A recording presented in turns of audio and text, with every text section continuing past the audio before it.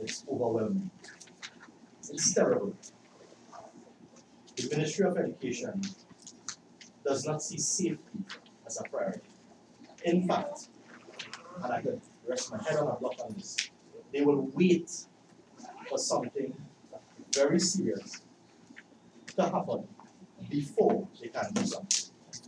Case in point, I recently visited the school, whilst I was at Cipriani here, visited the school with the DFO to a school in Port of Spain, a convent. I won't call it name. No, that's good. Right? Visited the school. They have parapet walls that have been structurally cracked right from. And I don't even have to say, if you take a look on the outside, you'll see the same thing. Parapet walls have been there. If we get a shake, 5 or 6 on the Richter scale, those walls are coming down. That's instant death for anyone that's on. What they're doing? Absolutely nothing.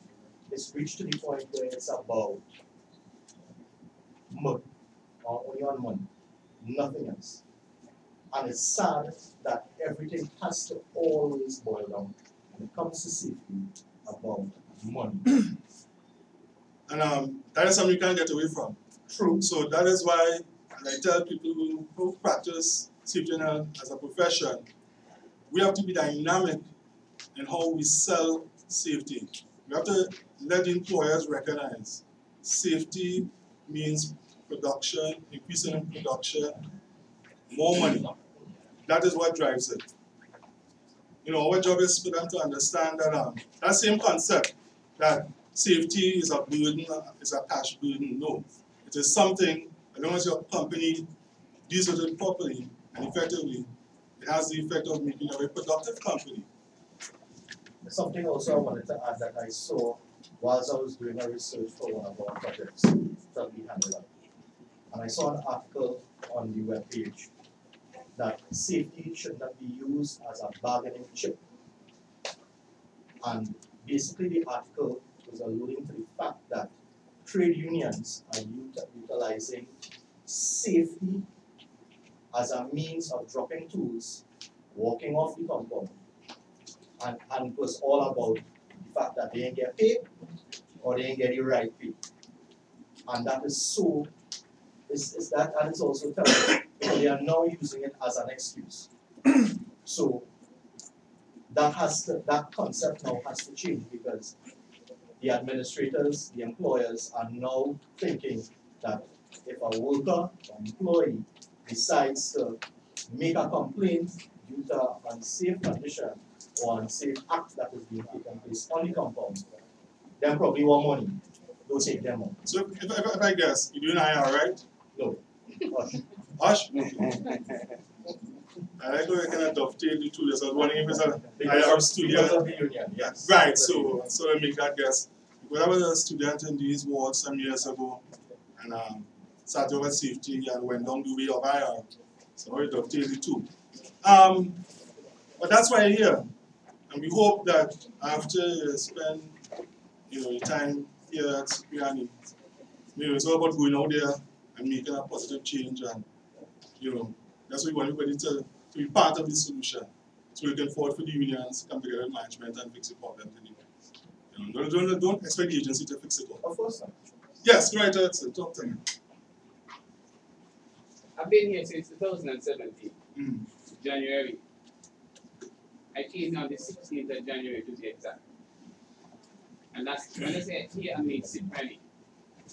That was the first time being in an institution at this level, tertiary level institution. I came here as a novice. I knew nothing about safety other than the date. But I reckon it's about to start, so I'm going to leave it for after. Right, so beautiful for the panel. So hand over to Mr. Maniachi. All right, good afternoon, everyone. Let me take this opportunity to welcome you to this auspicious event that we are having here. A collaboration between the USH agency, OSHA, and Cipriani College of Labor and Cooperative Studies. At this point, let me introduce to you the panel. We have Mr. Lawrence Solomon, senior person here at the college. Mr. Franz Brisbane is senior inspector at OSHA, and Mr. Victor Salazar, OSHA Inspector 2.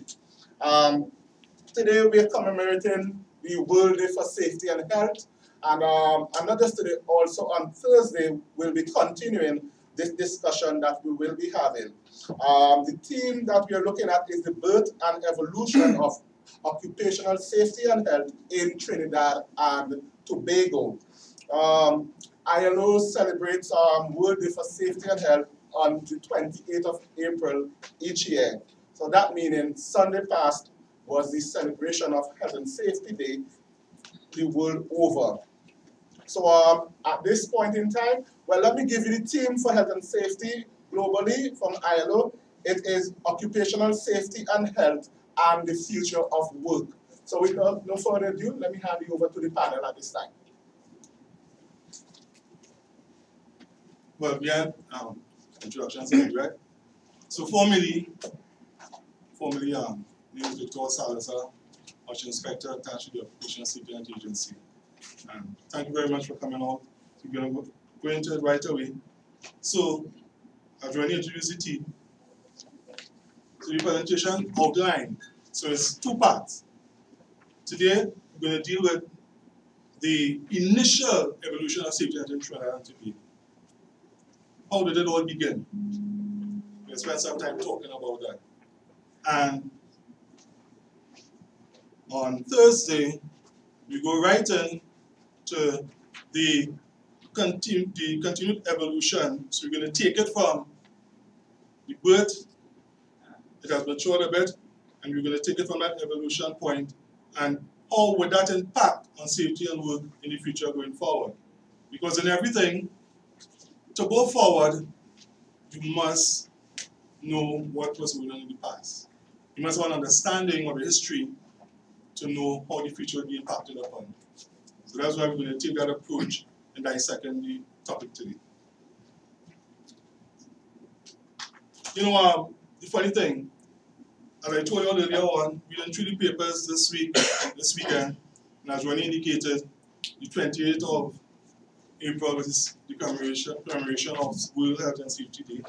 And it was nice to see the major players in this country actually celebrating the day with us, you know. And while we don't read the newspapers, in fact it was Newsday, Sunday Newsday, I saw an article of, it was really a speech given by the president of our country, the Honorable Paul Weeks. And I couldn't help, but it's the first time I saw it, so it was something that really touched me. And I said, during the session today, I really had to start from that point, because to me, it is nice to see at the very top we acknowledge safety. Because we know in organizations, with respect to safety and health, as long as management buy-in, safety would survive, the culture would change, and people's lives would be affected positively. If we cannot get employer buy-in, and that's a challenge we have as safety practitioners, we'll be fighting an uphill battle. So, going straight into a quote from that newspaper article, it says, part of it, the country in her view must make sure that the fundamental human rights to a safe and healthy work environment is respected at all levels and in all circumstances. Respected at all levels and in all circumstances. So we're talking from the very top all the way down to the bottom. From the CEOs who control the powers, they are the movers and shakers, to the parliamentarians, to the civic-minded individuals, to the employees, the ordinary guy who was a subcontractor or a permanent minded, he may have his own contracting at the side. Everybody, and in all circumstances, safety and health should touch those people's lives and be safe workplaces across the board. And she further extended it by saying, despite this, because she hit to the heart of the ILO's team, there are new risks. Although said weeks, new technologies have revolutionized the workplace. They come with new threats to workers' privacy and security.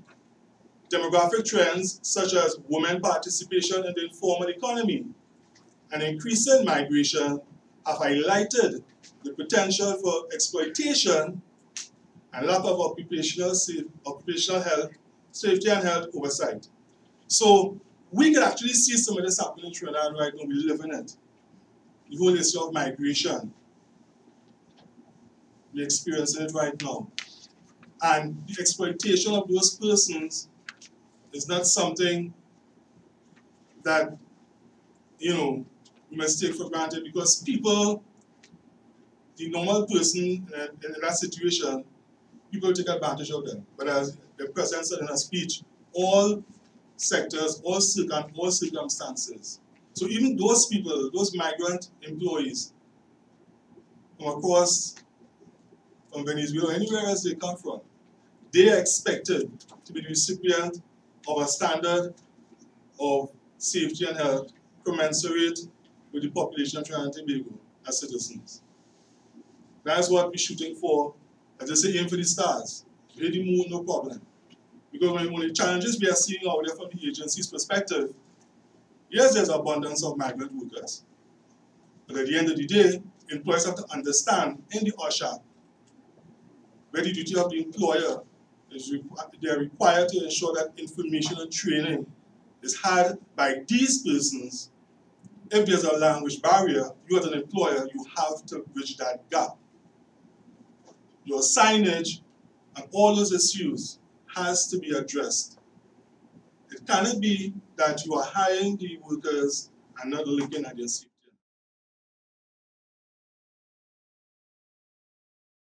So this is also something I want it shows us how in the present day culture, how robotics and automation are actually impacting on us.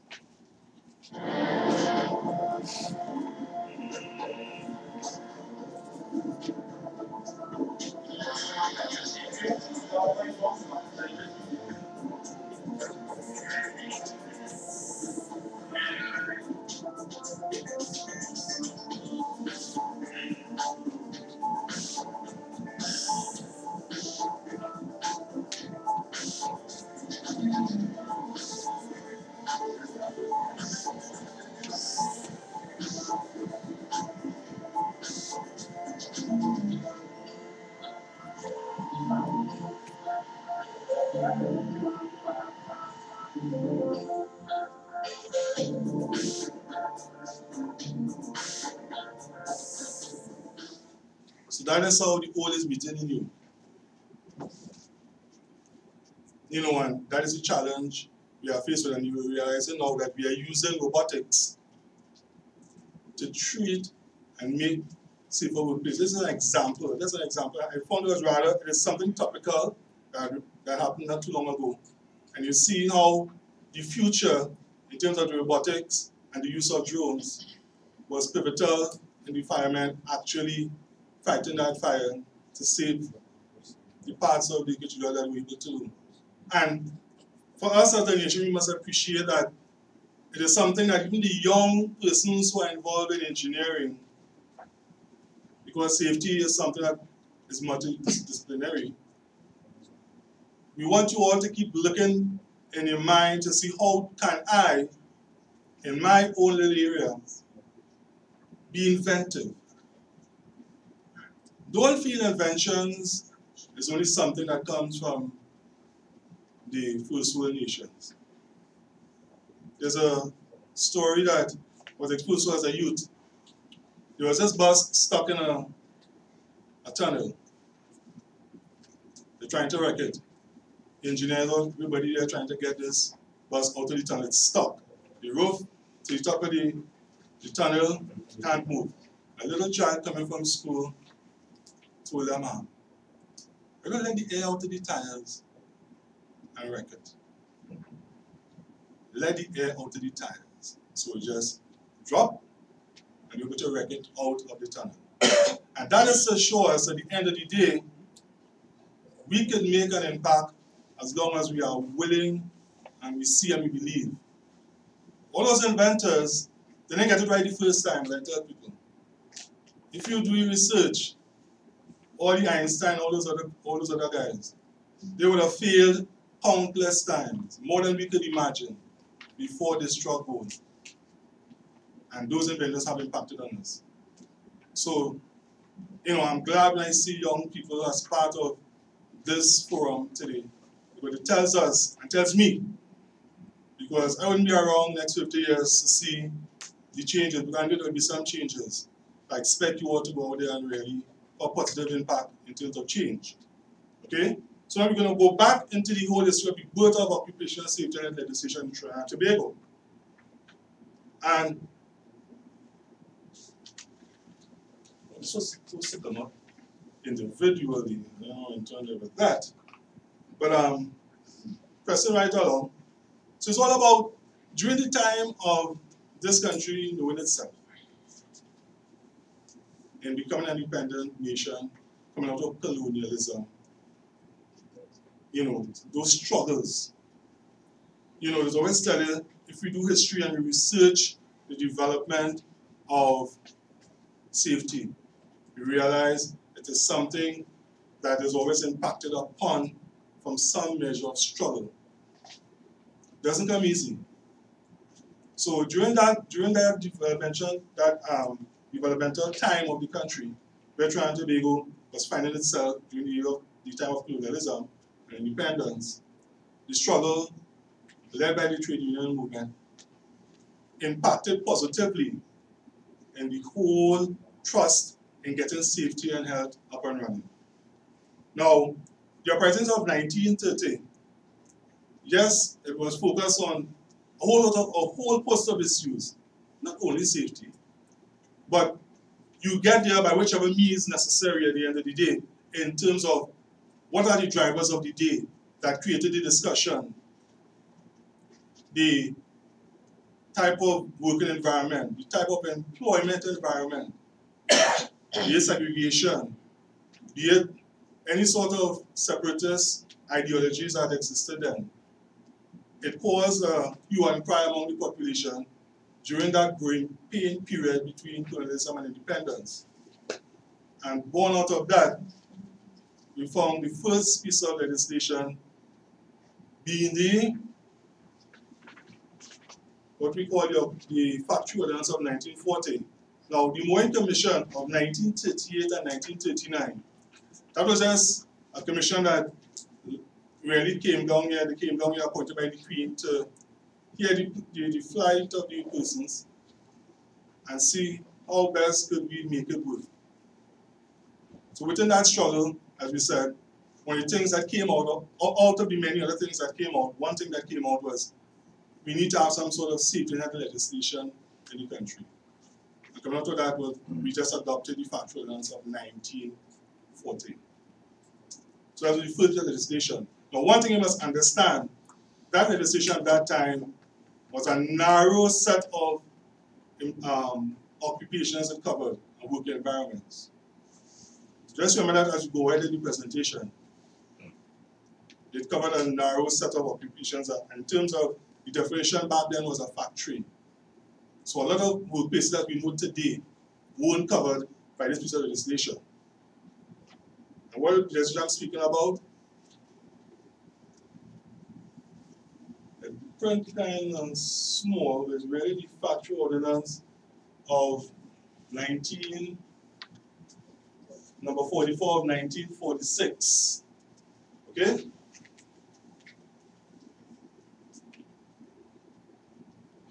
So now we're going to go into the influence of economic development and statistics in the oil and gas sector and construction sector as an example.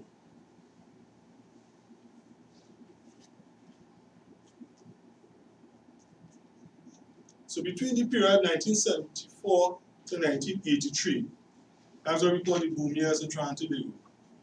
Those of us who were around at that time, with the oil boom, money, plenty money, and with the oil boom in tow, it impacted positively in Trinidad and Tobago in terms of financial considerations. But the issue of safety and health in the oil and gas sector, and by extension construction, because in any boom, construction is a driver in terms of employing people and getting people to work. Any government uses that to get people to work in shortest possible time to make hay of the situation. Now, during that period, 1974 to 1983, we had 25 fatalities.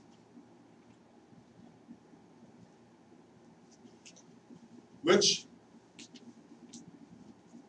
coming out of the accidents, we had 1,537 non-fatal. So we had an explosion at the Petrotrain Point up here on October the 15th, 1985, where we had 14 workers who died and several others injured. Now, you're seeing this now for the first time. I'll ask a question. How much people knew that was the highest fatality for an accident in Trinidad and Tobago? You ever asked yourself that question before now? What is the highest fatality accident in Trinidad and Tobago in terms of safety?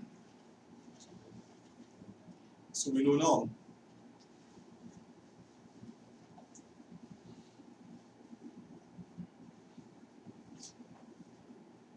And then we had the explosion at Camp Omega. That was a bunker, storage of explosives and stuff. It was something that was controlled. Jurisdiction was under the police service, but it was located at the Army barracks at Camp Omega. And that explosion, we had 2 soldiers who died and 4 firemen.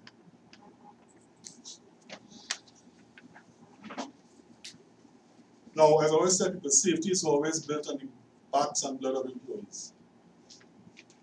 Only when these things happen, you know, there's a hue and a cry, and then gradually you're going to find the station finds its way in the corridors, and they're actually acted upon and become law to protect the employees as we go forward. And we see there, I went to the year 1974. So the Ordering Commission of 1972 was an impetus for that development. Do you all know in Trinidad and Tobago we started developing our, or shall I continue it now? Constitution started way back in 1972-74. In 1974, the English have on their books and still on the books today what we call the Safety and Health at Work Act of 1974. That's the English legislation. So you see the Act in 1974. So that's 2 years after the Ordering Commission. But back then we had already started the discussion in getting legislation in place to repeal the factory ordinance, because we recognize it did not cover the wide sector of employees and workplaces. So it took 32 years before we reached to the point that the OSH Act, as we know it today, was law and came into place. 32 years. And from its inception to now, and as we were discussing earlier, do we feel safer? Do we understand that safety and health is something that we practice every day in our daily life, and when we go to work, it impacts on us positively? Because the thing is, when you go to work, the goal is to go back home safely to your loved ones. And also, through chronic exposure in the workplace, and when in safety and health, we always say the age is a small age. People don't pay much attention to health. But when that is not dealt with, when you retire, you can't enjoy retirement. You retire at 50, at 51, Budu. And even in areas, and this is a kind of new area in terms of stress, one of my previous working experiences working in Trinidad and Tobago Prison Service. And there was this colleague, he retired, let's say he retired today, worked 55 years, one of the best guys, the guys you would know. Had no sickness or to play football, cricket, wasn't a drinker, and boom, next day, the guy died. And it was a matter of stress over time. Because the work of a prison officer is very stressful. And that is an area of safety that we have to start paying attention to. Stress in the workplace is a silent killer. We don't know we are affected by it. We feel everything is on people, we don't feel it, but it eats away at us. So that's the next development, is something we want to push for, to get people to understand that stress is something that you may not be able to enjoy your retirement, but it eats away at you during your working life. So nice, we should point now that we have the OSH Act in place. It was enacted on February 17, 2006.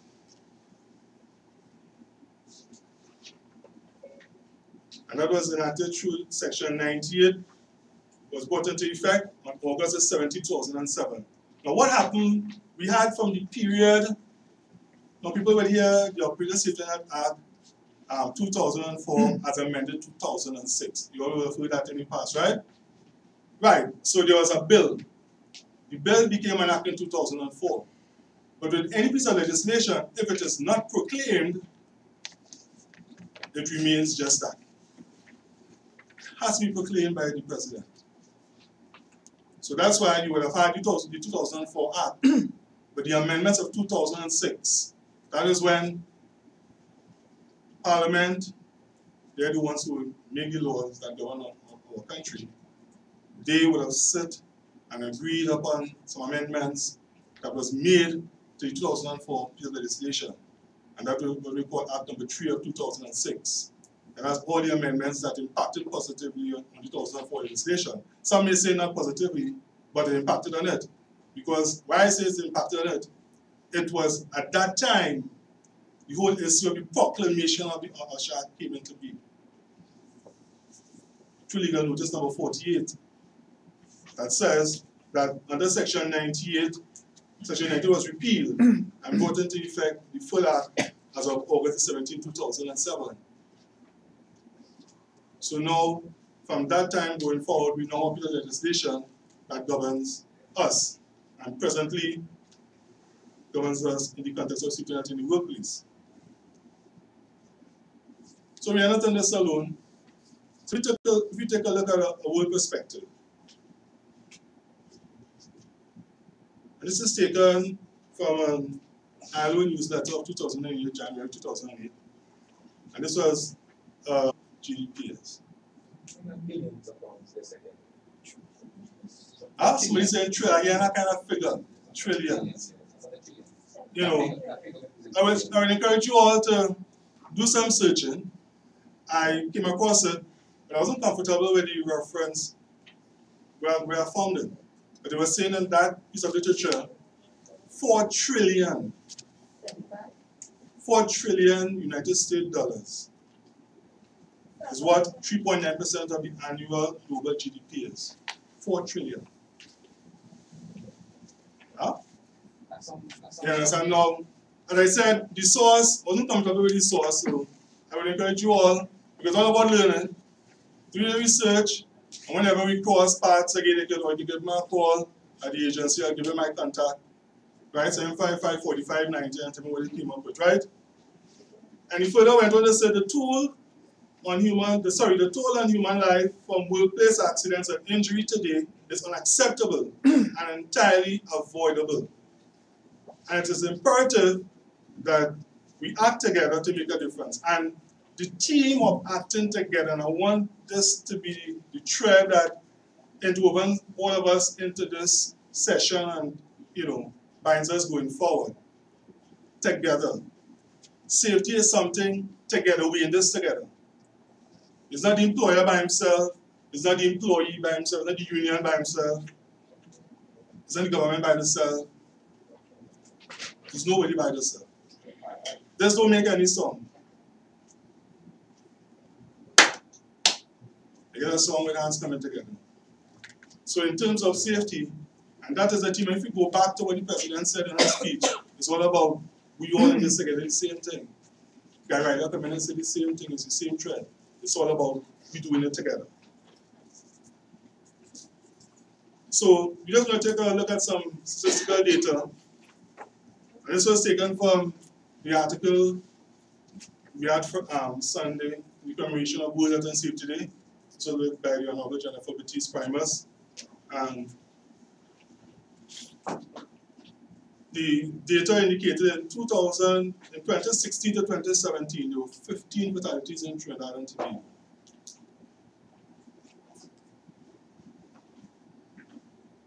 For that financial year.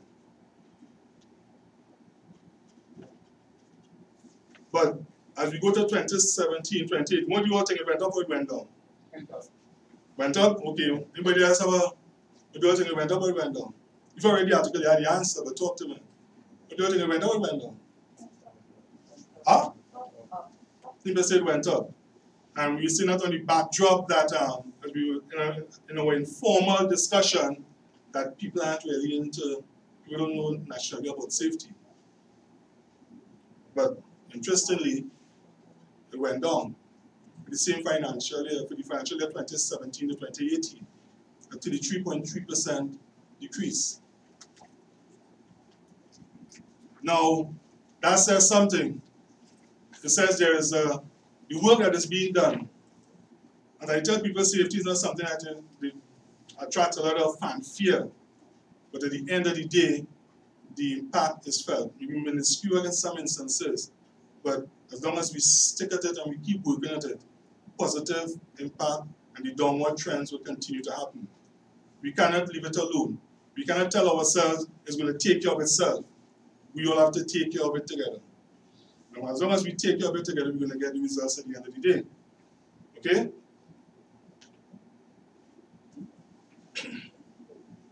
So, those are fatal accidents where people have died. So let's look at a definition that we in the Hush Agency and the people who practice it to know critical injuries, right? Or critical accidents. So we have a start for that too. For the same period, 2016, 2017, we had 84 critical accidents with no injured. So what do you all think? Went up or went down? Let's play it again. Chicken and eggs. So everybody said what went. So critical, an example of critical injury is if you would break a hand, break a foot, hand, fracture foot, loss a hand, loss a foot, major burns the major part of the body, loss of an eye, loss of consciousness, major loss of blood. All these are definitions.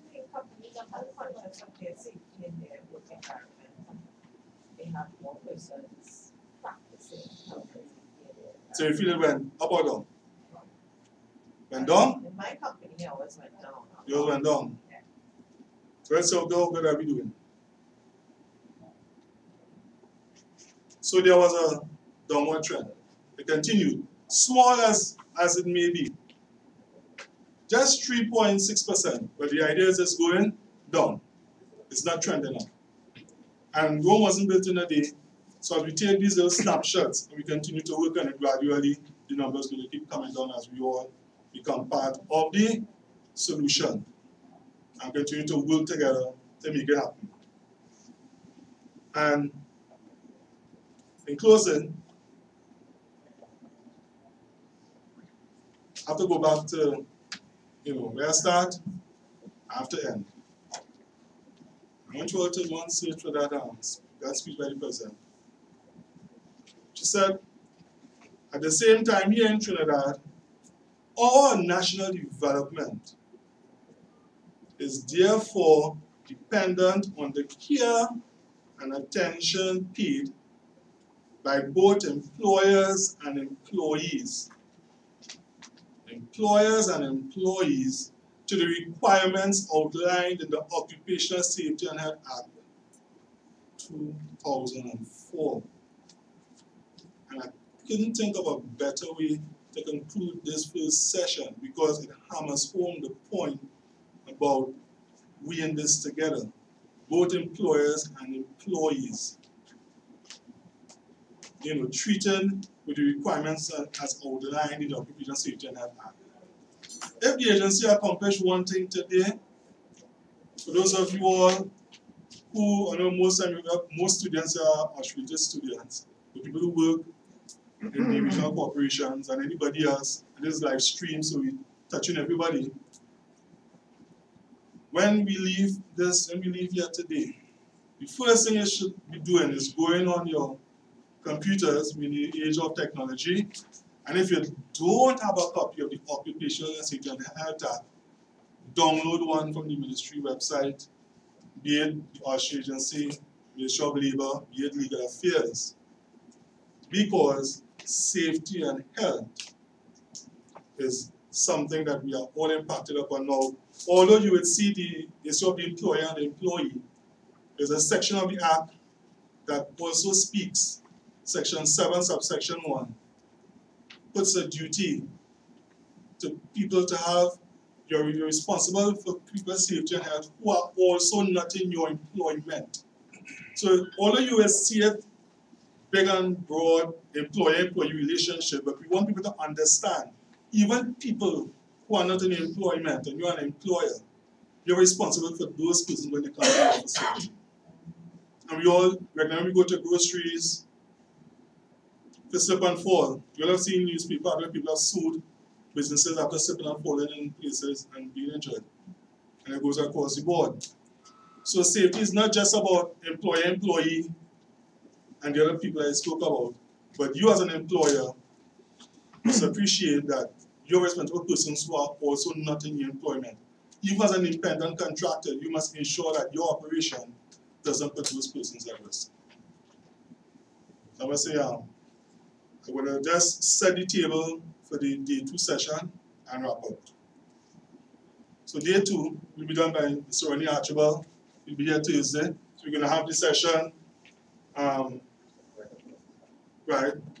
And according to the numbers, the college has recently indicated the numbers swell.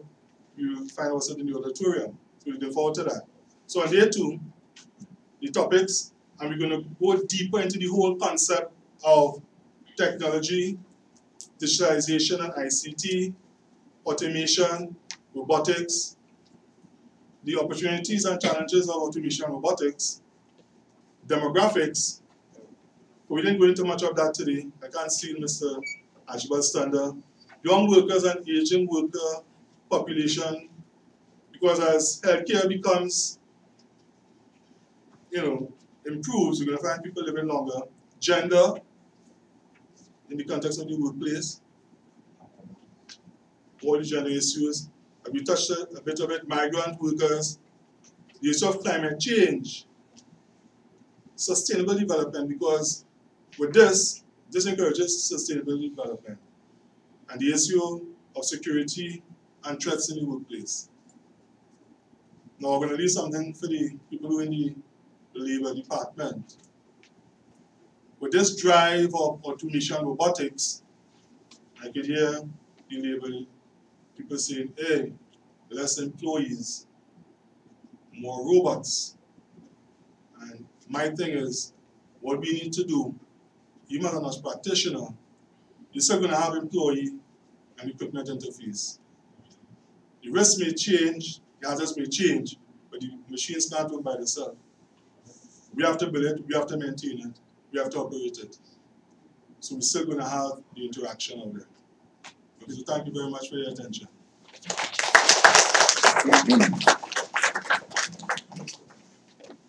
So I'd like to thank Mr. Victor Salazar for this wonderful presentation. At this time, we want to open up the floor to the panel, so whatever questions you may have, we will open it up to Mr. Solomon, Mr. Brisbane, and Mr. Salazar at this point in time.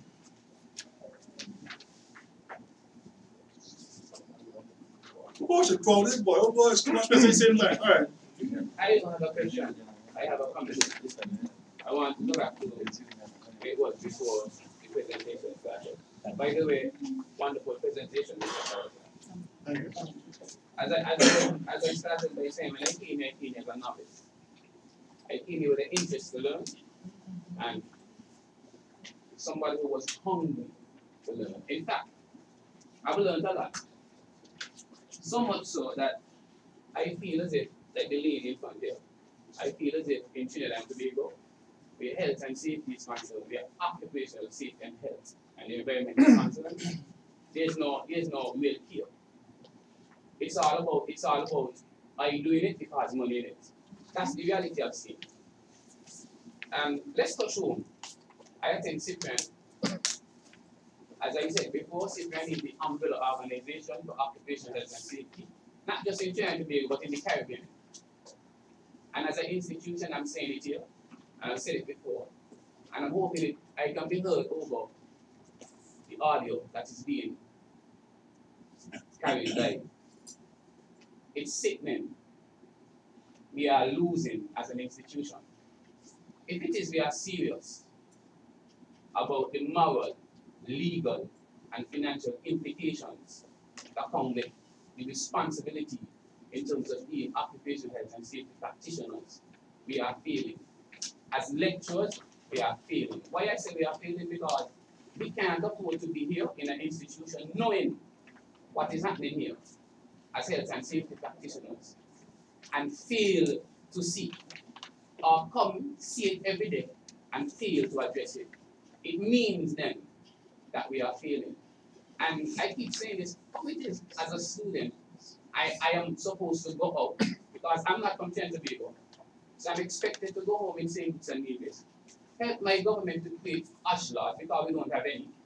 The same tradition, just like how you guys started with the Moyne Commission from 1935, after 1935 riots. And so you had the Moyne Commission in 1938, 1939. It's the same thing. We had the factory ordinance, and that's the same thing we work with. So we have no ash act. But how can I go out there in St. Kitts and encourage my government to create ash laws and implement policy when in the school I'm being taught I can't encourage or help, you understand, to inspire change where it is necessary and needed. The truth it is needed right here. And I think, like I said, we are learning a lot, and because I am learning, I'm scared. Scared in the sense that we see, and yet still we are not saying what we are seeing, or we are not assessing what is it? What is a double standard? It's a situation where people just do what they have to do because it's, like I say, it's about money. And I feel like there's a double standard and we need to get things moving in the right direction. We preaching one thing and practicing another, and it is sad. One thing I wanted to take away from this, there's a quote by Mahatma Gandhi: be the change you want to see. So when you get back home to St. Kitts and Nevis, that same passion you have, safety and health, let it permeate through the system there. Just be well. He also said live every day as if it's your last. Beautiful. And educate yourself as if you're gonna live forever. Yes. Creating a safe working environment is essentially, it seems to me, a balance between the cost of putting it right and the risks of not putting it right. And that essentially means it's a bargaining issue. And where there are recognised trade unions in a workplace, then it's quite clear that workers through their unions can actually argue with the employer for improved working conditions. Now, the problem that we have in Trinidad and Tobago is that more than 80% of workers in this country are not covered by union recognition agreements. Now, it doesn't mean they're not in unions. Now, my question to the panel is, in those circumstances, what role does the OSH Act give to trade unions where there is not a recognition agreement? Because it does seem to me it gives no effective role whatsoever. The most it seems that I can do is to ring up the OSH hotline and hope that you people go in, because if you do go in and do a report, I can't even get a copy of that report and follow through. And Section 83A of the Act says it's not the union but the worker that reports it to the industrial court. So the union is chopped out completely of that. That is quite correct. I'm from the Labour Department. That is quite correct. However, as Mr. Salazar had just mentioned, the onus is on union employees. You have a right under the law, just like your employee The employers have a right under the law. And for you to make a statement that the unions have a role to play, and they play that role well. I will give them that, they play that role well. But I often say to individuals out there, persons that we interact with, if you are in a sport and you don't understand the rules of that sport, you're operating at a disadvantage. We say in the general public, if you don't have a ticket, you can't win the lotto. Mr. Salazar started off by asking how many of you may have actually read the Usher or actually have a copy of the act. If you don't understand the legislation that you're operating and working by, you're going to be at a disadvantage every single time. Now, where there is the absence of a majority bargaining unit where the union can operate, that is where the Act talks about having a safety and health committee. That is their role and function. Before you even come to the Act, to the agency, the company, the employees must take it to the employers so that they can act. It's only when that process breaks down, the agency gets involved. No, sometimes there is a disconnect. We understand that. But we know can only how the system is set up, you're forcing the agency to be reactive. Whereas you will have to play a more vital role in bringing those situations to your employers and forcing them by understanding your rights under the law. Once you are able to do that, it will now force the unions to step into the position to aid you on rather than be against you on in most of some of these circumstances that we have faced. I don't know if that answers your question. For me, it doesn't. No. The employment relationship is essentially unequal, right? And I think it's naive to say that individual uneducated in the sense of uneducated in terms of labour legislation and OSH legislation, to actually take on their employer. Right? When you say unions should pick up on it, yeah, unions will pick up on it when the workers get dismissed for trying to take some action. The legislation is weak. So what my challenge really is, how can the legislation be improved, and how can unions, where they're not recognised but have members and have got issues they want to raise, how can the legislation help unions in those circumstances? Well, in the Act, Section 5 of the Act speaks to the use of a collective bargaining document as an instrument to manage safety and health. You go to Section 5, subsection 4, and it just says at the end of the day, a collective agreement is anything that is superior to the OSHA is something that could govern and manage safety. So the baseline is the OSHA. But if you have something superior in your collective agreement, that affords a level of protection to the employees on one end. Now, when we have the issue of refusal to work under Section 16, not only the union employees are involved in the process. We have something we call employee representatives. Because in some organizations, there aren't unions, as you rightfully said. So the Act has there, and in that section of the Act, it speaks to the recognition of an employee representative where no union exists. Now, I agree with you, obviously the Act, over time, as we use it, it's a living document. Legislation all over the world will have to be amended as you use it. But there are instances when it could be used, as I just pointed out there, where there's a section that caters for an environment where there's no employee representative in the context of a union, where you can have that interaction. And on the safety committees, employee representative the same way. Because you may have a organization that don't have a union, but you have a safety committee. The same thing applies there.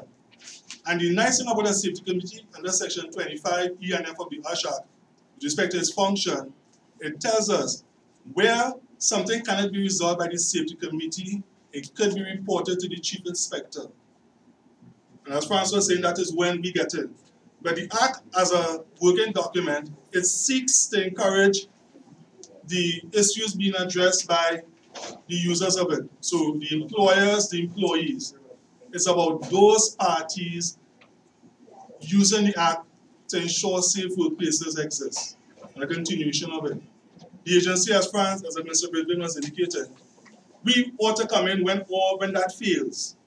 Same thing with the freezer to work. After the safety committee has addressed the issue and there's an aggrieved party still, then it is reported to the USH agency. But what we tell employers, and what we tell employees when they come to refuse to work, first thing we ask, did you go through your safety committee? Long sworn exists. Because that is important.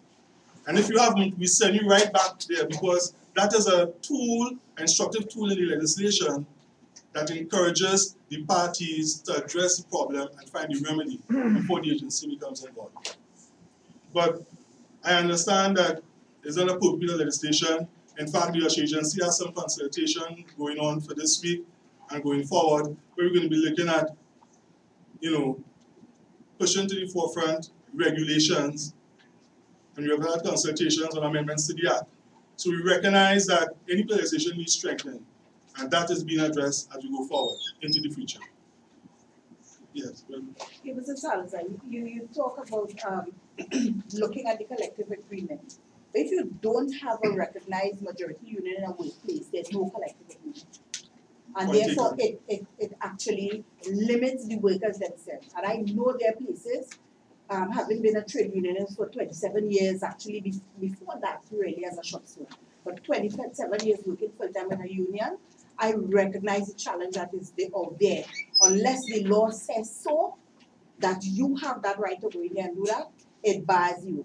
And right now, trade unions are going through a problem of trying to represent workers who cannot get it through the courts via their safety committees and what have you, the problems that they may be having.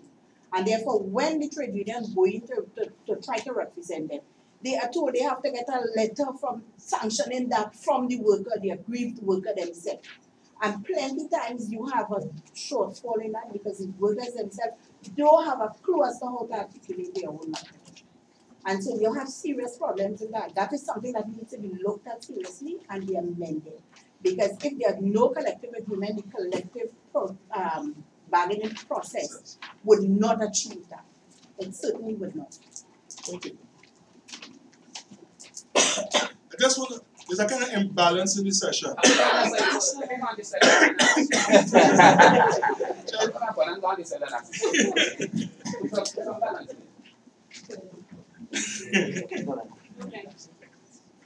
Just somebody had their hands up there? At the back? Oh.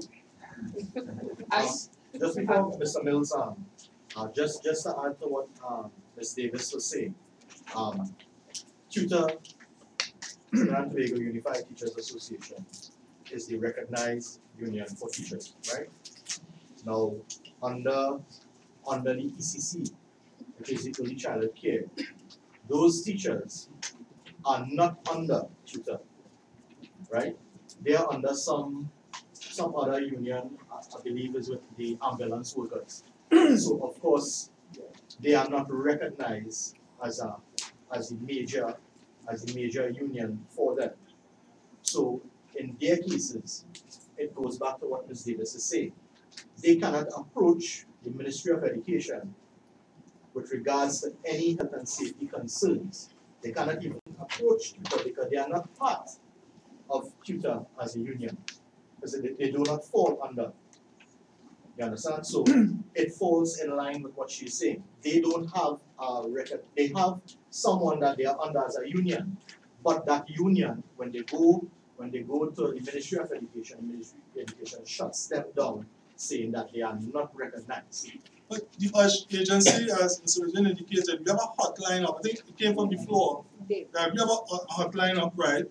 That anybody, any employee now, we are targeting and focus on the union interaction. As interaction with those teachers, and they are now recognizing their mistake of joining the ambulance union when they should have joined the tutor. But that has whatever union you're affiliated with has nothing to do with your civil right under safety and health legislation in Trinidad and Tobago. I understand, and I'm glad you brought that up. And has nothing to do with it. So Glad you if brought it that is, because when Mr. Salazar was speaking to, was alluding to the point of refusal to work, it does not speak to whether or not you are affiliated with a union.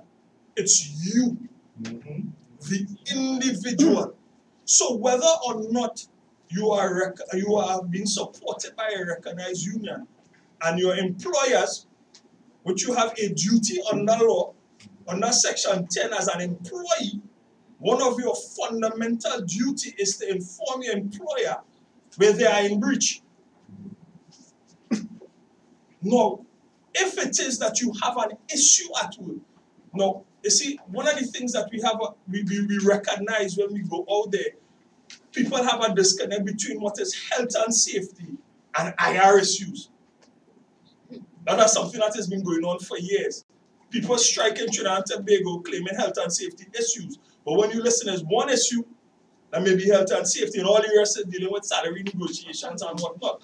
That has been employed for many years. However, when it comes to safety and health, you must have an understanding what the law says and what your right is.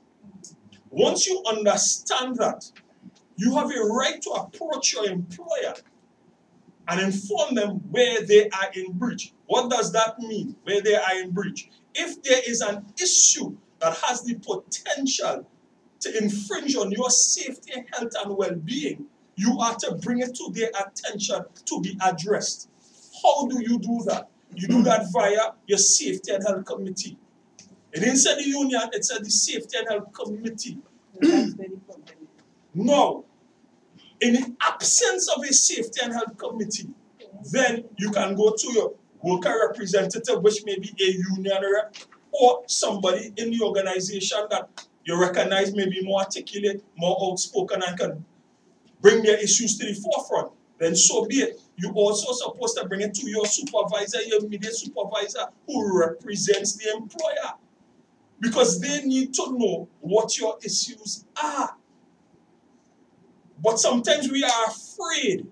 That is why the Act makes protection for you who want to step up. If it is you are dismissed for bringing up a safety and health issue, the Act makes provision for that.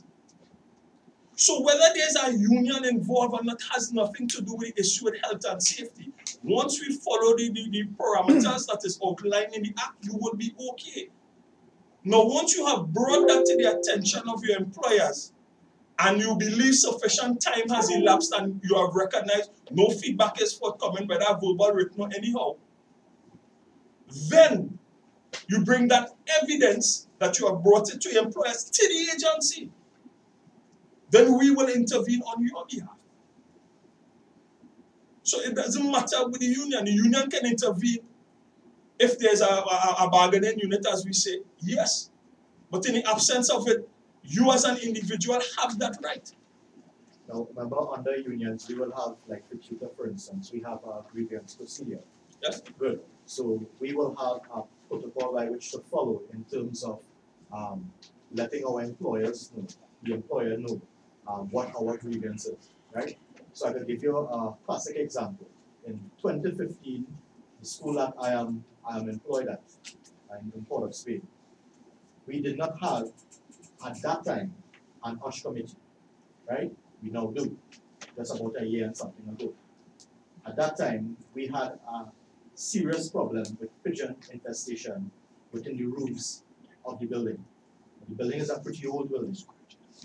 So, as being the only technical person amongst the teachers, I told them that we will need to get a health inspector to come in to assess the severity of the problem.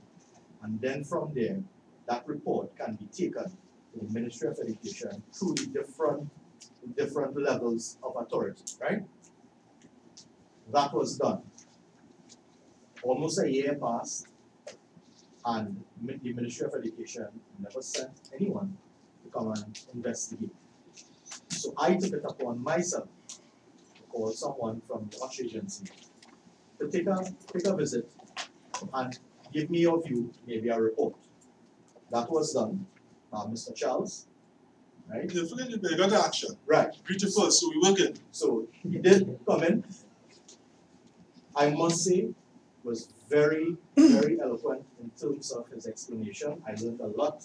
In fact, I learned of one of the zoonoses that we are learning right now, cystinosis, which is a terrible, terrible disease. Right?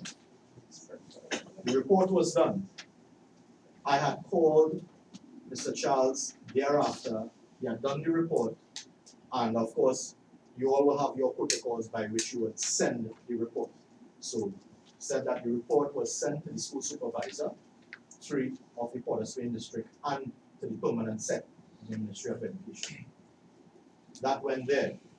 So, I asked him if it is that I, as the representative for my school, because I'm the staff rep for my school, or one of the staff reps, if I can get access to that report.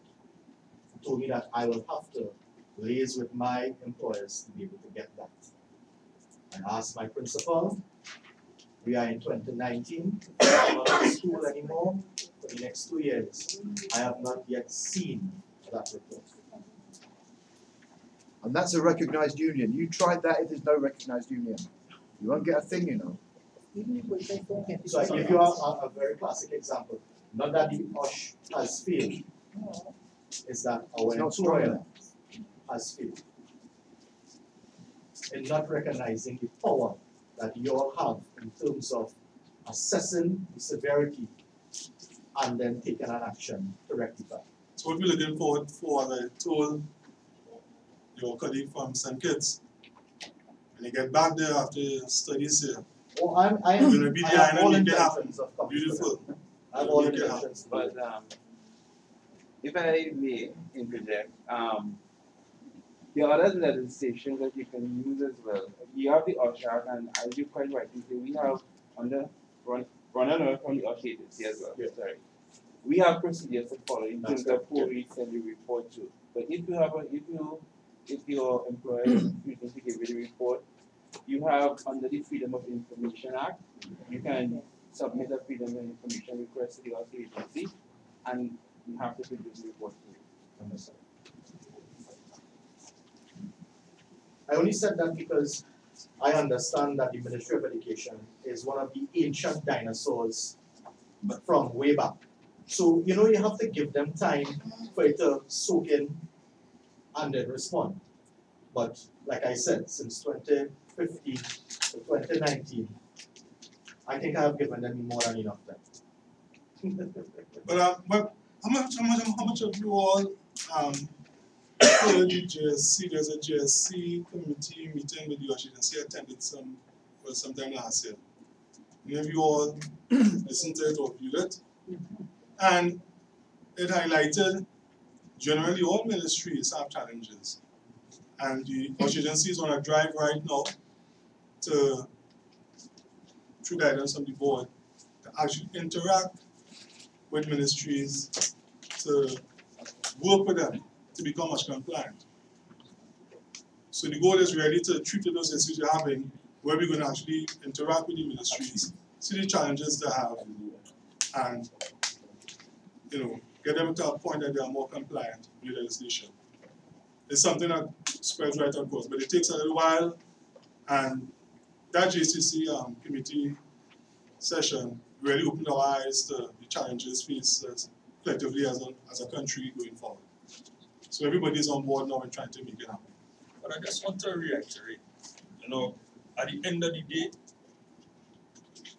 the general public look at the OSH agency as the enforcement agency. Yes, we are. So you can keep that in the back of your mind.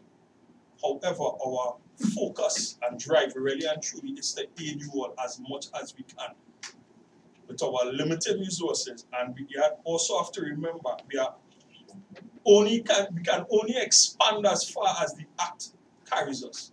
We cannot go outside of that parameter. So at the end of the day, even after that JSC, it was clear to note that we have some challenges internally, but we respond. So you can be rest assured that whatever complaint that you have, whatever issue that you have in the workplace, whether you are unionized or not, once you have followed the process, you can come to us. We will interact on your behalf. That is our guarantee.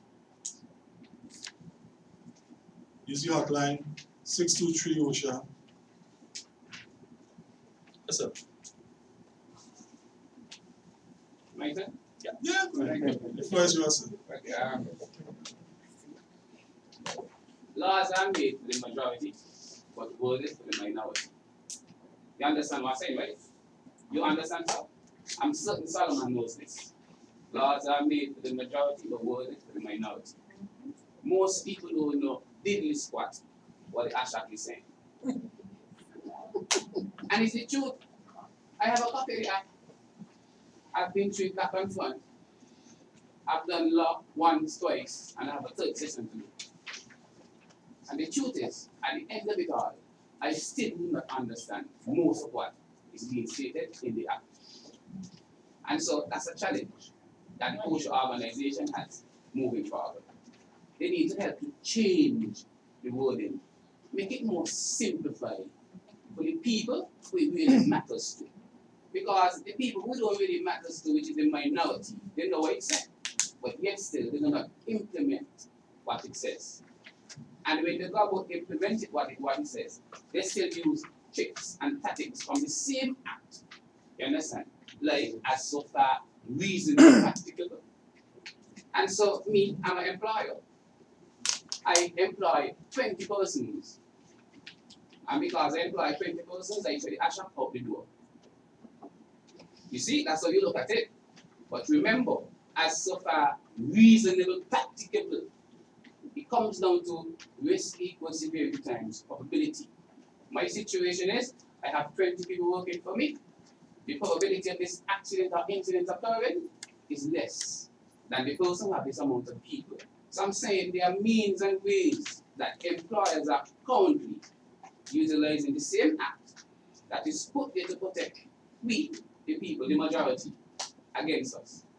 And so I have here that too much of bureaucracy, too much of red tape, eliminate the hurdles that the poor people who the act is put here to protect, you understand, have to go through.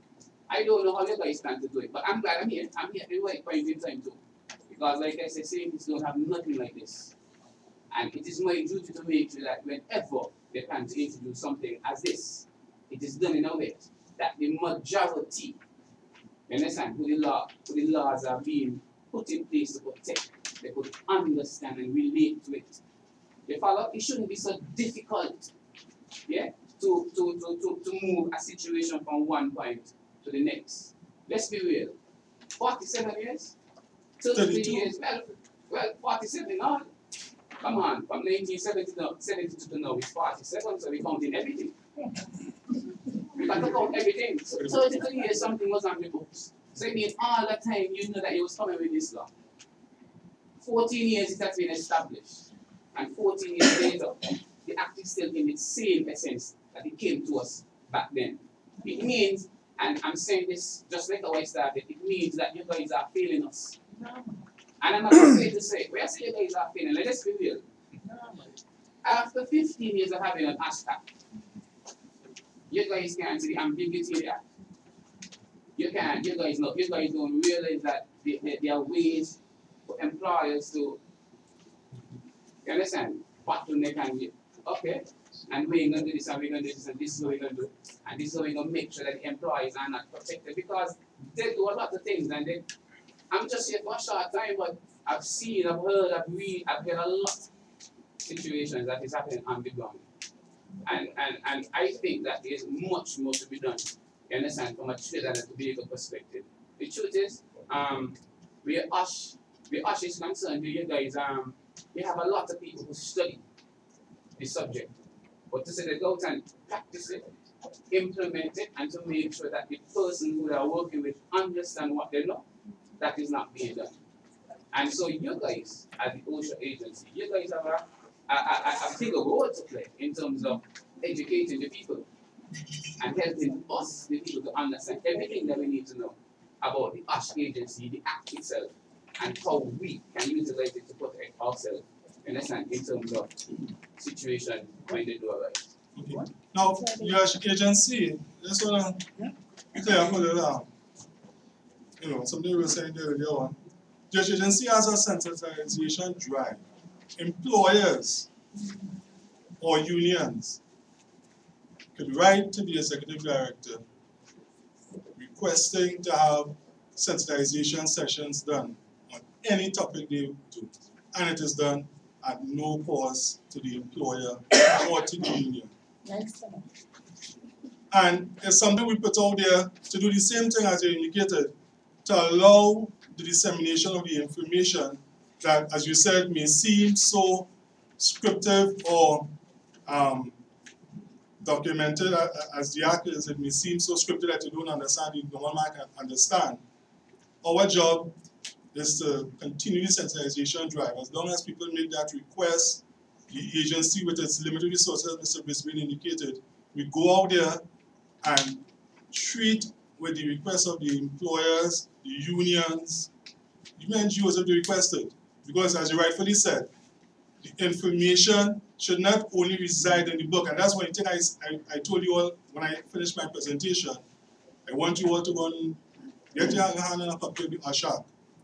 Yes, you're reading it, but constant tooling and interacting with it, because you rightfully said, the interaction with the legislation allows you to fully understand. But you made a point that some employers would put the bandwidth of 20 employees and prevent them from being compliant with the USH. There are some sections of the Act that speaks to having a bandwidth of employees of 25, for instance, have a policy. But let's look at the issue of risk assessment. There isn't a bandwidth on that. You have to do a risk assessment for all employees. The only bandwidth, it says that for less than 20 employees, it is ordered to be documented, but you must demonstrate that you will have done a risk assessment and communicate information to the employees. So even so the employer cannot renege on dealing with risk assessment issues and ensuring safe places of work exist by doing hazard analysis, doing risk assessment, and ensuring people are working in safe workplaces because they don't have 20 employees or 25, whichever the bandwidth is you want to put it at. So there are sections of the Act that covers that. The Chief Inspector has the power, based on the same thing as you indicated, the level of risk. The Chief Inspector can dictate to an employer who has less than 25 employees to have a safety policy. So the bandwidth exists, yes, but there are ways, as long as you rightfully said, the risk is high, the legislation puts something in place where the Chief Inspector can make that call and legally force the employer to put systems in place to create health and safety workplaces. Now, also, to answer your question, to further reiterate, then if it is that you're an employer and you're saying that you don't understand so far as is reasonably practicable and some of these other terminologies in there, when we go to court, do we go and stand up before a magistrate and understand those and those? No, we hire a lawyer who understands that terminology. Yes? That is why, again, under the USH Act again, it says that once you have more than 25 employed persons, you are, as an employer, is to hire a safety and health practitioner to advise you on what the Act states and what is your role and function and what is your responsibility under law. You cannot expect the USH agency, and even if we were up to full capacity and had 100 inspectors, it is almost impossible to deal with close to, what was the last estimate we had of in registered industrial establishments in Trinidad and Tobago? Right? It's over 100 and some thousand registered business. I mean, even when you look at a classroom, even the classroom setting has a parameter of how many students one lecturer should be able to mandate. Now we are asking all these businesses for the limited amount of persons. Now there is an ILO calculation, I believe is for, I think is for 120,000 workmen. Is supposed to have one safety inspector or something, so per capita, something to that effect or something like that. I mean, at the end of the day, employers, that is why our act in itself is self-regulated. It puts the onus on you, the employer. You are in a business. You are there to make a profit, not so. So if it is you are in business to make money, then you have to protect your assets. One of your greatest assets is not your machinery, but your personnel.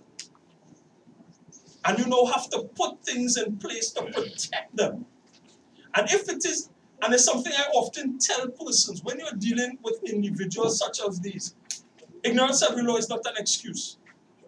No, at the end of the day, if it is that you are going to be engaging in a business, you ought to know what the risks are. That is why these businessmen, they take a lot of risks. And they now have to pay for those risks. However, they also have to calculate and inject funds to deal with those risks. I mean, at the end of the day, you can't expect any agency or anybody to do so. That's why it's self-regulated.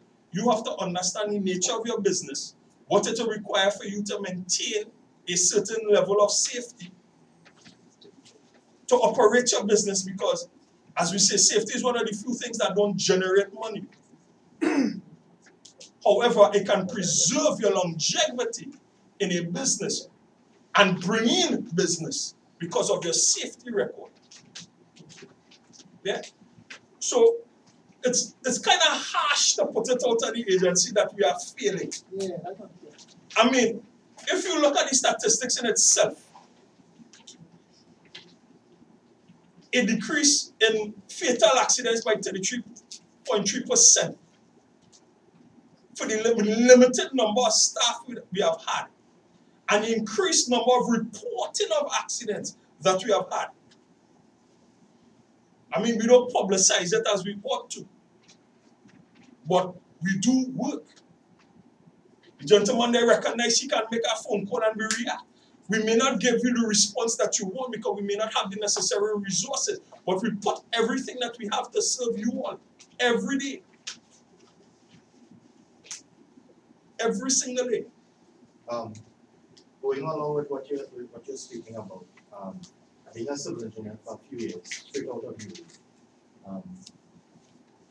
did recognize that they're going to be bouncing off a lot of contractors, right, who are businessmen, right, may not have that experience in terms of construction, but they have the money to be able to start a business, quote unquote, right, because of their lack of understanding of safety, and they are not registered. I have had the pleasure and displeasure of meeting a lot of these contractors who do not understand safety, not registered, so they are unaware of the potential risks that they are putting their workers under, right? Ms. Davis alluded to in one of our classes with her that her son had made mention of an unsafe act that his employer was asking him to do. And when he indicated what you're asking him to do is unsafe, they told him to go home. Now, maybe that contractor or that employer may not be registered, you know, in that the young man could have been able to make it an issue. So what can the OSH agency do to assist workers who may not have that level of understanding in terms of safety and are working in environments where these employers are not registered and also very ignorant about the fact of safety in the workplace and how important it is even for creating a profit. Because if you take care of the safety issues, then you will not have anyone being damaged, loss of time, etc., etc., etc. And we will have learned all of that. If they don't understand that, you're going to continue having these minor accidents and stuff like that. So what I was going to ask, and then you had said, you're limiting resources in terms of manpower. So I was going to ask if you all have a specific unit within the agency that, visit random businesses. Doesn't matter. You see a construction site construction going on, you take a walk in, because you have that right as an OSH inspector walking, and if you see an unsafe act, you can ask for the employer or the manager, whoever, and inform them of that. Do you all have that unit within? We don't have one unit. You don't have a unit, but it's amazing that you'll make such a statement. We at the agency have been on a drive to generate statistics because we recognize our manpower is limited. So we cannot target and just go and pelt all over the place. Right. So we have waited a few years, built some statistics to generate where our accident frequencies in the country is on the rise. And we are now targeting those organizations. Now, over the years, because of the construction boom, construction may have been the highest culprit with regards to accidents. I believe the statistics lately have shown that the manufacturing has taken the champion trophy. So that there in itself is how we are going to address these issues. Now, again, via the hotline, telephone calls, we have now set up a system internally where we can prioritize these complaints. So, like for instance, if it is you are passing by a construction site and you see unsafe practices, call into the hotline. An inspector will make an evaluation. The supervisor will then be contacted and say, hey, we have a Mr. So-and-so in that area, hey, go check out that company one time. We have put things in place to deal with that. Yeah? So as I said, 623 OSHA, write it down. That's our hotline that Mr. Bisbane is alluding to. Well, and it is 24 hours. And it's, 623 OSHA. So don't take it for granted. It is 24 hours, so please don't do prank calls. We do respond. By the way, we do respond. Even at 2 o'clock in the morning, we do respond. Listen.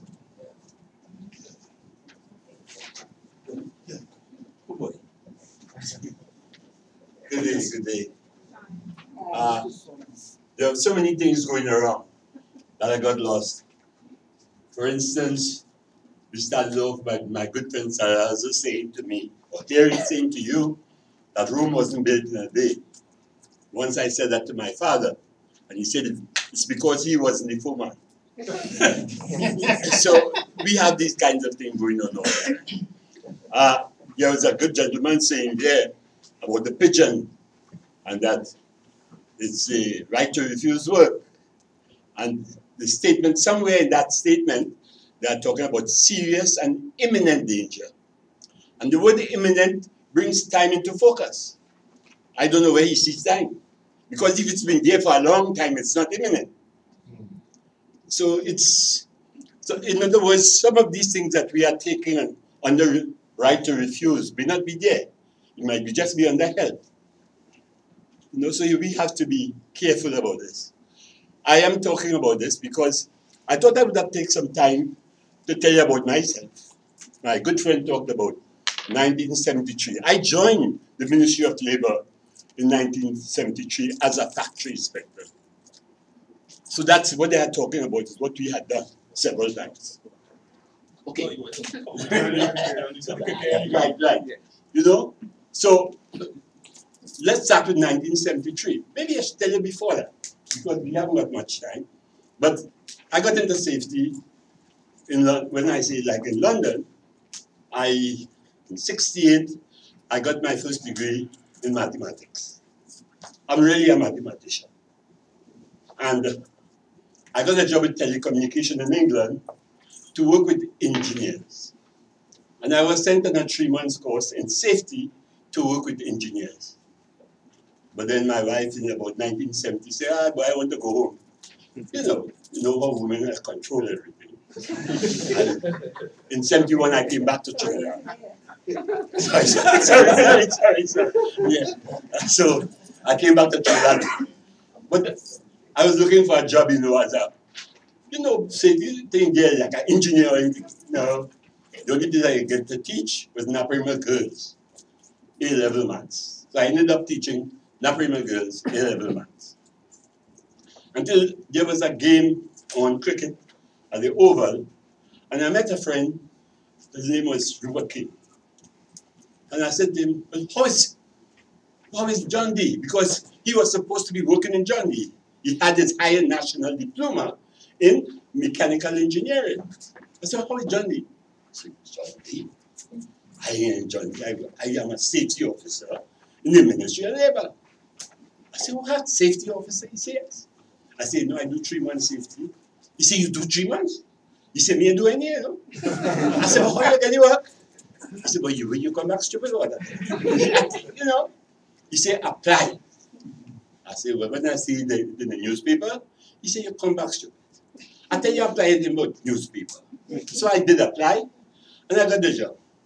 And I went to work in the Ministry of Labor, Factory Inspectorate. There were 3 of them before me. And then they took on 3 people. I was number 6. And we were supposed to do the whole of Trinidad and Tobago. 6 persons. I think I used to live south. And so the other 5, they were living in the north. So I got the nice area from Point Lisas to Icacas to Guaya. That was my area. And so I enjoyed it. And there are many things that he was talking about that as a safety person, we were going out there doing everything. There were good times, bad times, in the sense that some of the things you're asking about, you drive along, you see a place, you find something wrong, you drive in. One guy once said me, I said, have you got, did you fill out the form to register? He said, may I fill out that? He said, you make me fill out that again about that scotch. I ain't filling out that. What is, when they all talk, we sat down and we chat. And then in the end, he said, well, you think I should fill out that? I said, so what? He said, this is what it's all about. I'm saying all of this because I think that safety and health, they've come a long way. But as I say, my background is maths. I like to, and so, as I said to him, I started off doing the easy things. Like I'm saying, what is a hazard? And then I say, hazard is the probability of an accident is greater than 0. If you could yeah. You see risk? What is risk? Because today, probability of an accident times the cost of the accident. Right? Yeah. So what do you notice about that? You are saying that if suppose there is no risk, there is no hazard. That is correct. Because if the probability of the accident here is 0. In other words, you put it the other way around. If you put the probability of an accident is equal to 0, you will find that there's also no risk. No hazard, no risk. And those are the simple things that as a case. Another thing we talk about, you know that one? Incident, accident. All accidents are incidents, but not all incidents are accidents. But as we are almost finished, because I said already once ago, I will leave you with this one, because this is the big union one.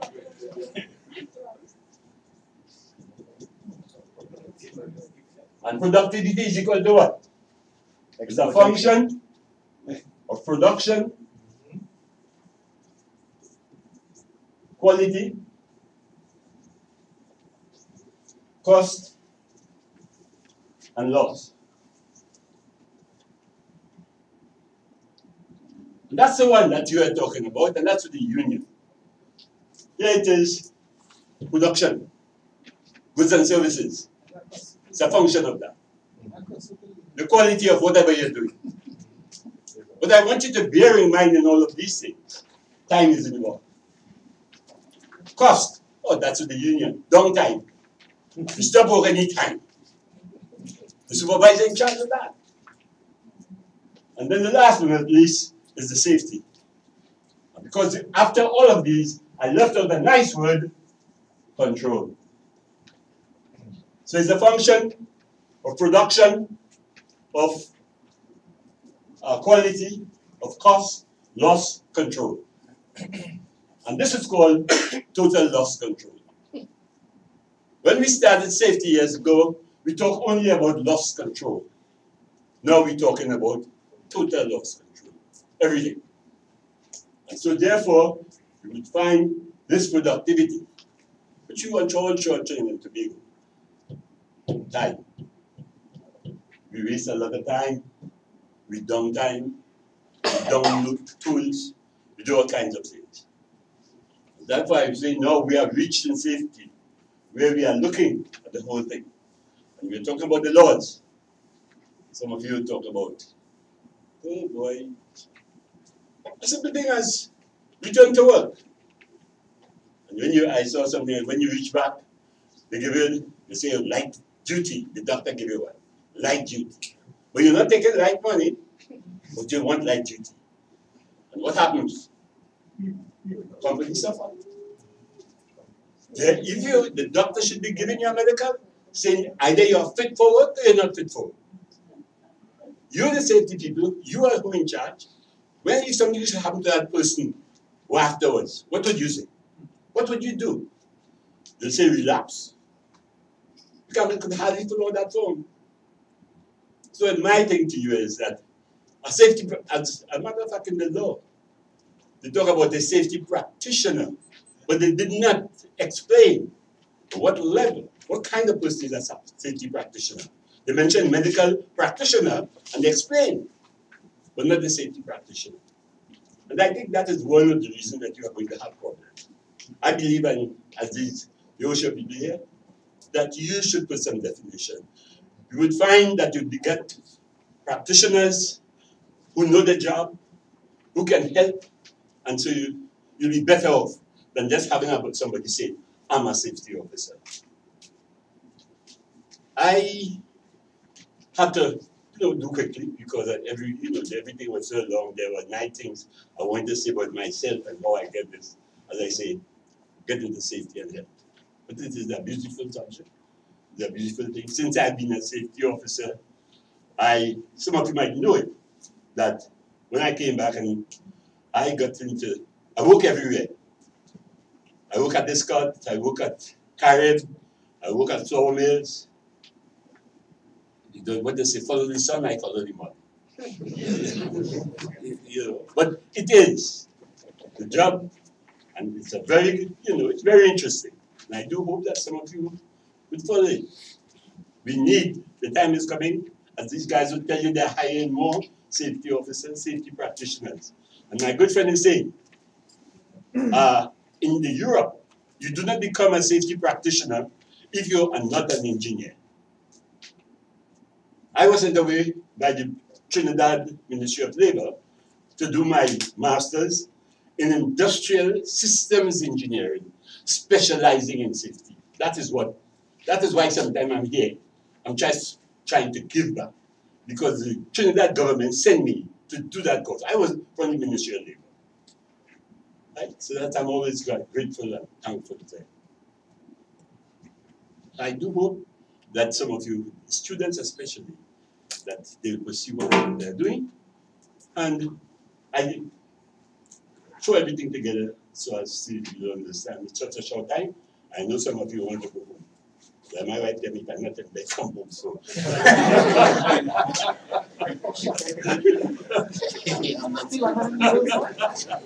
It's 6 o'clock.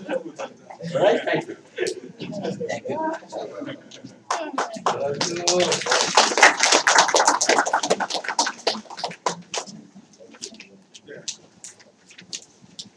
So just want to take this opportunity to thank you all, students of Cipriani Labour College, visitors, guests, the panel, Mr. Solomon, Mr. Brisbane, and Mr. Salazar, for a wonderful informative session that we have had this afternoon. Won't you agree? Yes. Excellent. So that means you're coming back on Thursday, right? Yes.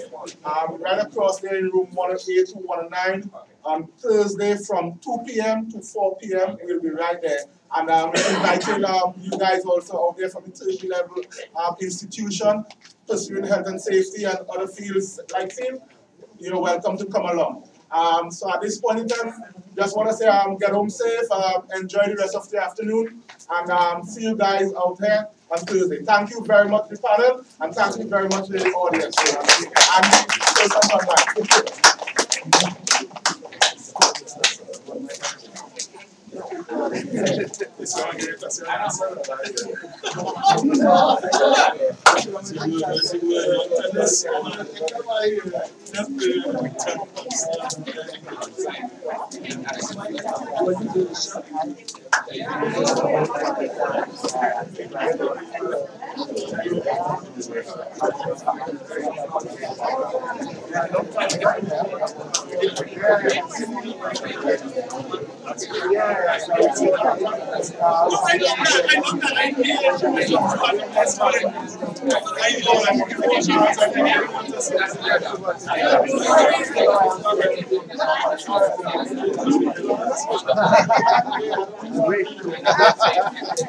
So you want to make it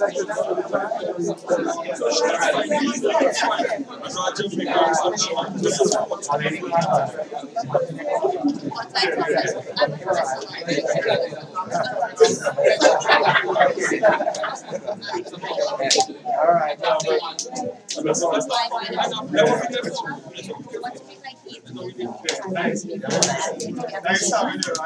Nice engagement.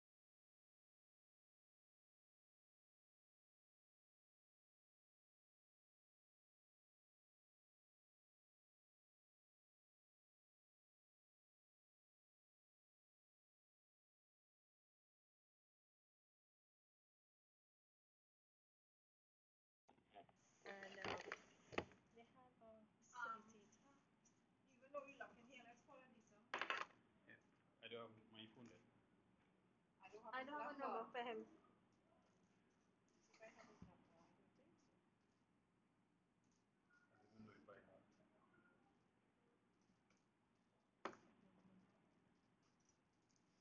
Maybe selected still good.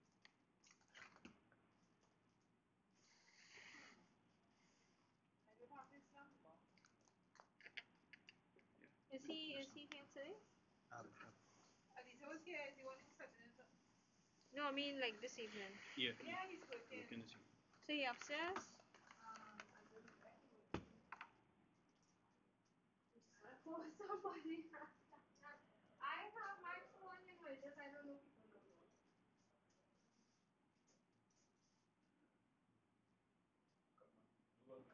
Yeah, I don't know who to call, and it's hardly here open like this. And just security to come and lock back here. Yeah, but with it. But down here, Yeah, but then I need to come and take this. No, that's well, yes.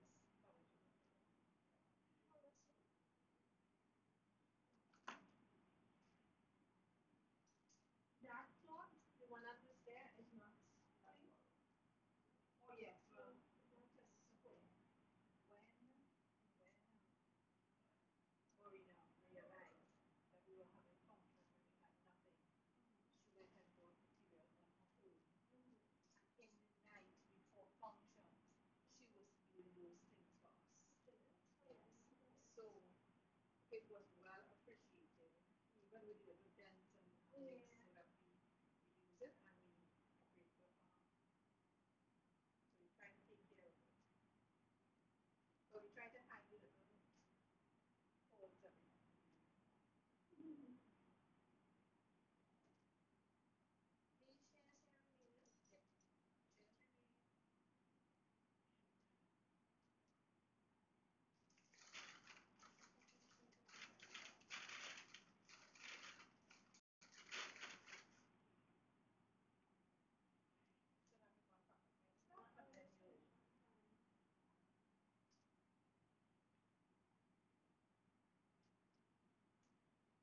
I want to see a picture of the fellas when they were sitting here. They didn't have a picture. I want to see how the things look. How the plants and the it didn't look as professional as when it looks.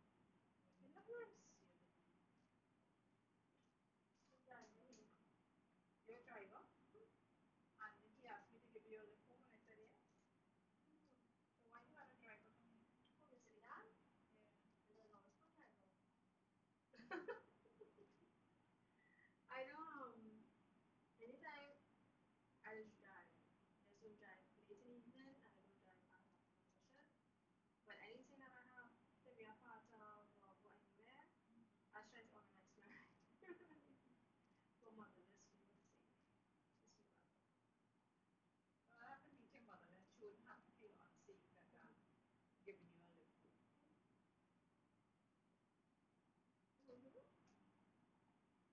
If I feel like. Yeah. You can look at I do with my phone sitting.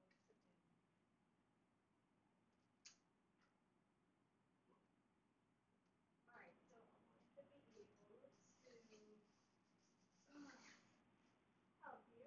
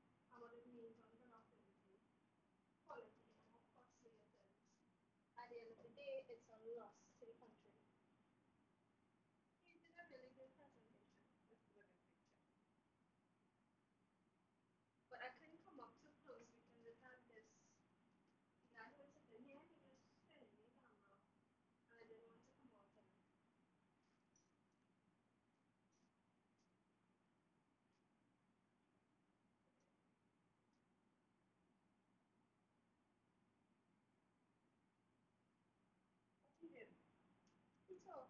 But like we have a foreign accent. Let's see. Right, so can I leave you now? No. Okay, well we have to do it again. I'll try to do it. This.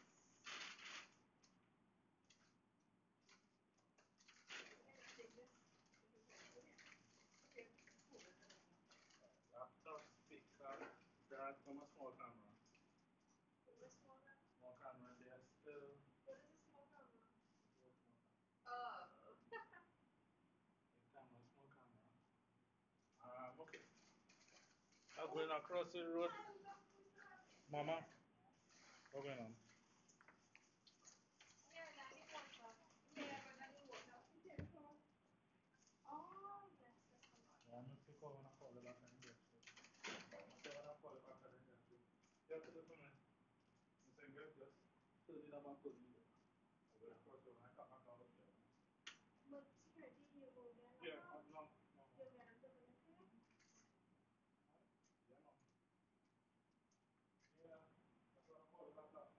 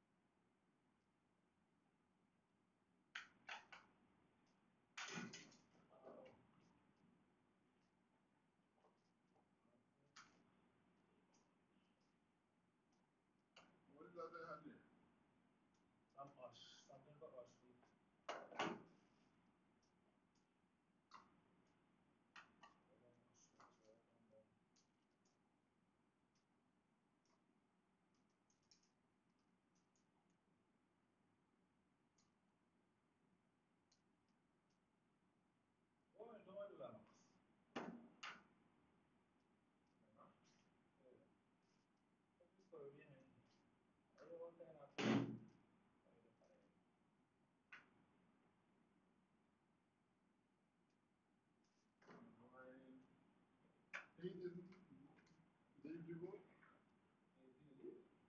I think maybe get something better.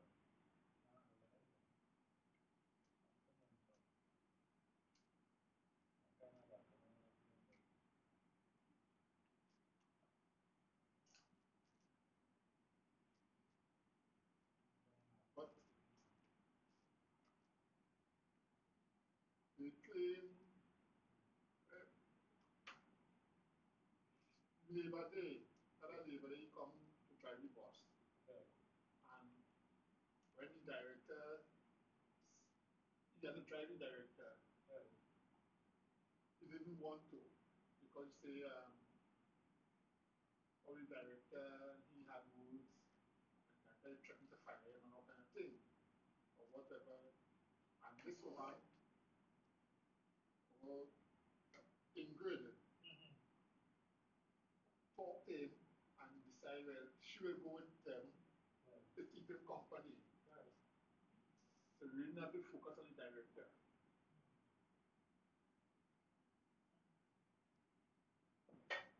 But tell him.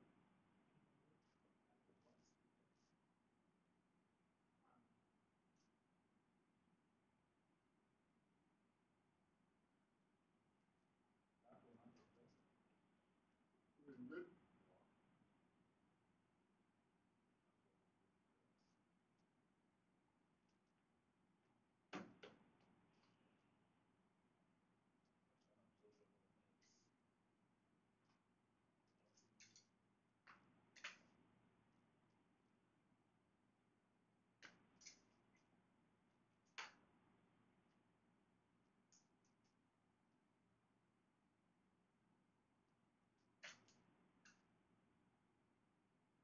We should think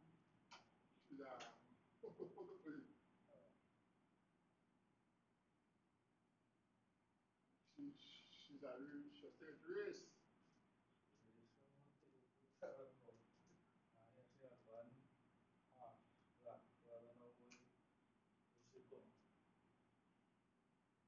don't like going. See happen. One next one is in a corner. Yeah, tell for them. And happen. But rush the brain. That has confused me. They don't like me. But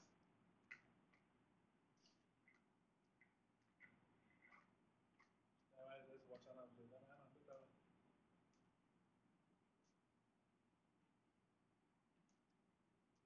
Let's see what I'm shooting in a corner.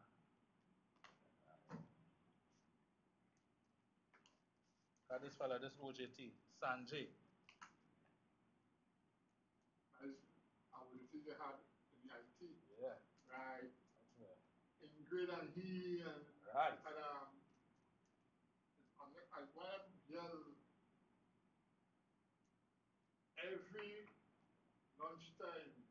Nice. That's it. Yeah, well, I used to watch them and I get it off of them. Watch here, let me show you something. You see Mira and all, she ain't easy, you know. Yeah. All of them. Mira and then here a wife. They're working here since they're young. Well, college was only people from Shogunas. Right. When the college start expanding and kind of thing, people go outside. And you go set up people. Like a come in. She went to Modilal. You see? Yeah. You see? Uh-huh. And Modilal talking thing in a race thing or something. Know them. Watching them slide. I just watch on them, sir. I pretend me know nothing. All that kind of way. Just watch, observe, and be like, okay, cool. I just tell people, I might, I say things and I might say certain things too. I hear a long time. I just tell people, I just watch and observe the movement. Yeah.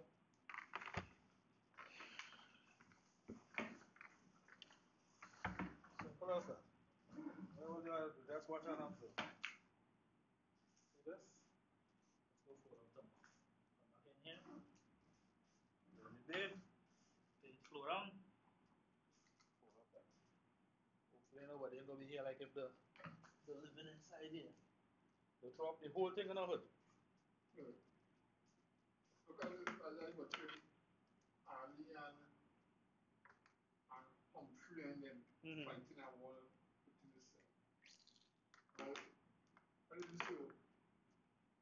As people say, the things pushing the head. Of course.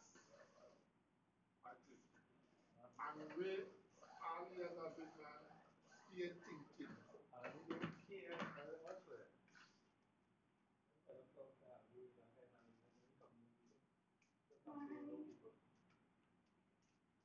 How it was? I heard her of the Wilton. Right.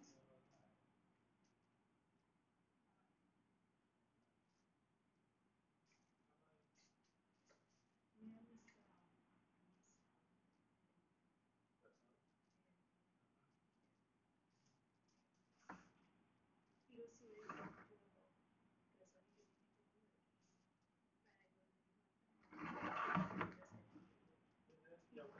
when I was yeah. You understand? Yeah. So he's like, yeah. So he's like, he doesn't care who get the work done. I really don't care once the work is done. Oh, God. So I said, I said, I see you doing that now, right? Him, I don't understand why you're giving me attitude for him. Like, he don't like when you stand up and talk to him, you know. He gets in a kind of way.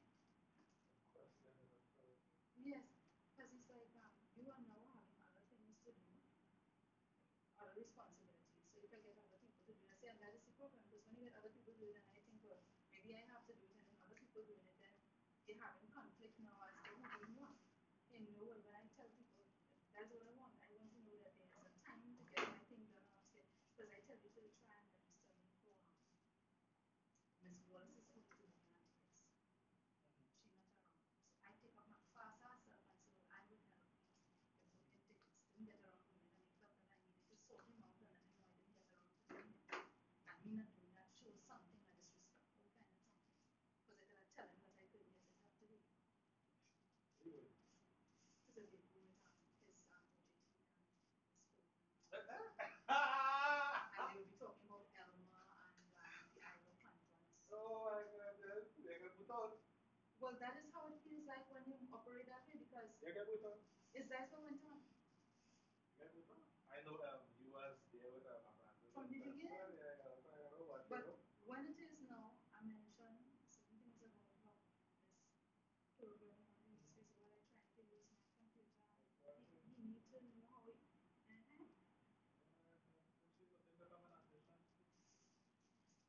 You understand? And he's okay with that. So I like him out carry on. Just study. But when you say that you find out program and you find out that people could do your Indians who could do it, then I'm good. You understand? Because when you had nobody and everybody didn't want to work with you, they are just a Kelly who would work with instead. And all of a sudden they glad because Kelly always there to be called for every event.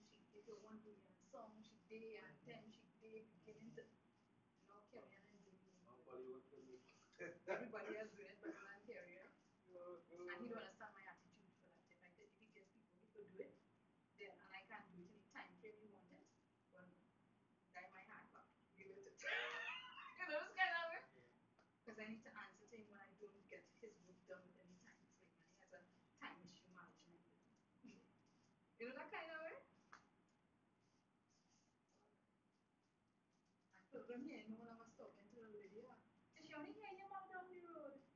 Only hearing here, Lord, she hears some of what I have to say. Because I say, well, apparently, she doesn't have time because she's a lecturer who has no classes, so she could have all the time to do all the way. So she hear, I think she will. She hear that? She come to say she hear the cry down the road. Yeah. And like she stand up to for me to hold talk, I don't know, So I have work to do. Huh? Well, I see when you want to talk with them,